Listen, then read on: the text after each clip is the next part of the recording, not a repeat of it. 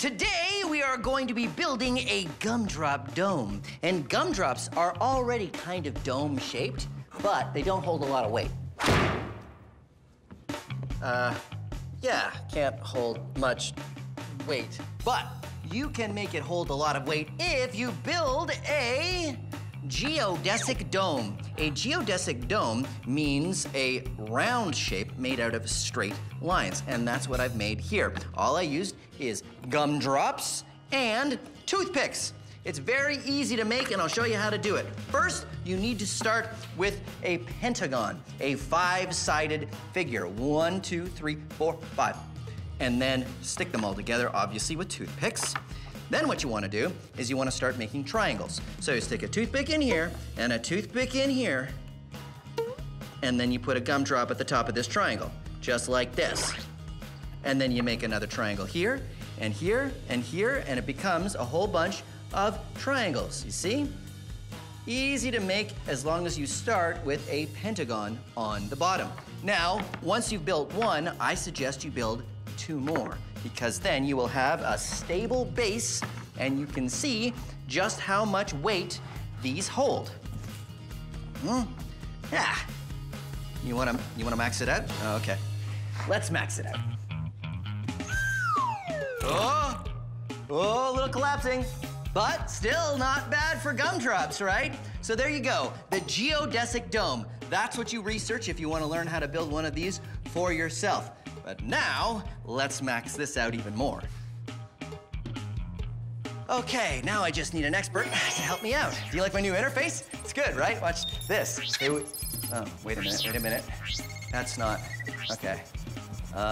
Wait, no, that's not the right gesture for that. It's all gesture-based, so I gotta, this? Nope. This? Nope. That? Ooh, okay. Expert. I want experts. Oh, okay. It's voice activated. Great. Oh, Sarah from Mad Science. She'd be perfect for this. Good. Close. Close. Close. Close. I can leave it running.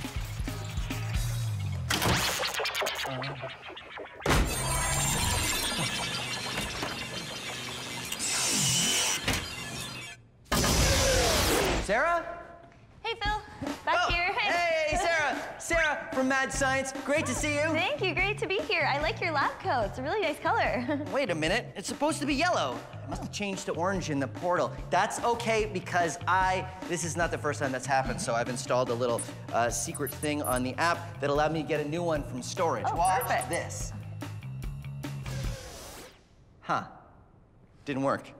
Oh well, I'll get another one later. All right. Anyway, we are going to max out the geodesic dome. Amazing. That's so cool. Yeah, so we just want to make it bigger. So how do we do that? Okay, well, there's a couple ways we could do that. We could add a few more points of connection, change the shape of it, make it a little more complex so it's a little bit bigger.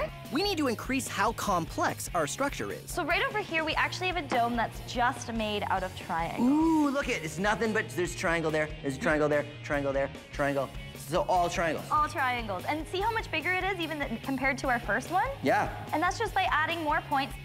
Over here we have one that uses pentagons and triangles. Ooh, let me see. Okay, so we got, oh, there's a pentagon there. Yep. There's a pentagon there. And then we got triangles here. Yep. Can we go bigger than this? Because this is good, but this is not maxed out enough. Sarah had the idea of lengthening the poles. Shish kebab skewers, I love those. I use those all the time in my science experiments.